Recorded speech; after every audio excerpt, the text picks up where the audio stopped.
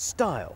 Something often linked with cars, sporty, fashionable cars, but not often associated with estate cars. Until now, because now we seem to have the stylish estate cars, things like the Alfa Romeo Sport Wagon, and this one from Mercedes.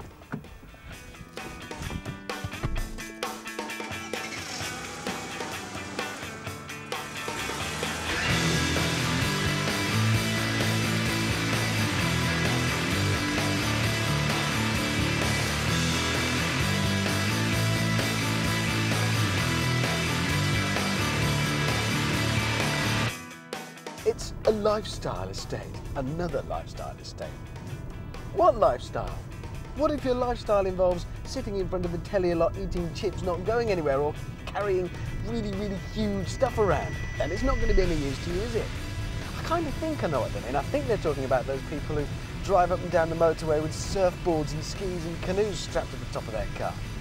Personally, I think the best thing for all of them would be to be made to strap their surfboards onto a skateboard and pump that up the M6, but never mind. Mercedes claim that their new C-Class is finding brand new Merc customers all over the country, and a lot of them young, which is exactly what they want to achieve with the car. And it certainly does look younger, brighter and fresher than any other Merc.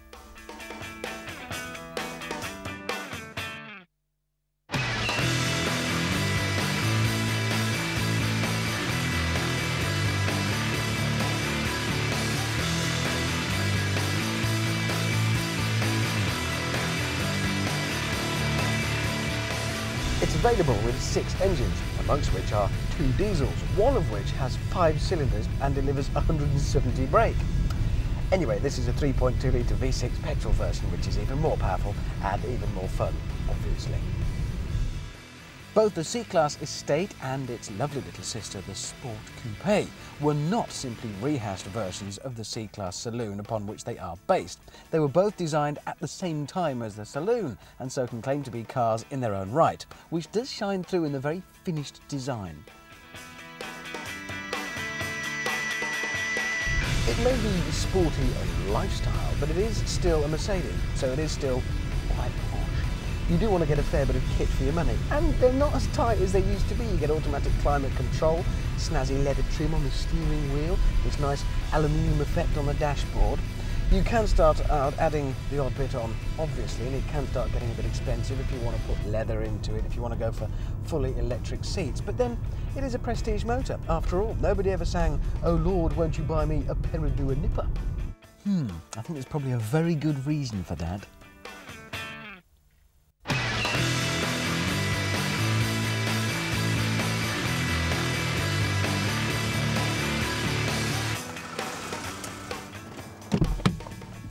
Now, so far we have majored on the performance and the looks of the thing, but it is still a practical estate car, and it does still have a big boot, though not the biggest. And more importantly, things like this flat load lip, so you can get in very easily. When these are folded down, you have a completely flat load space. It's got a very nifty and sturdy looking luggage cover for once, and best of all, a stylish shopping crate. Now I've really arrived.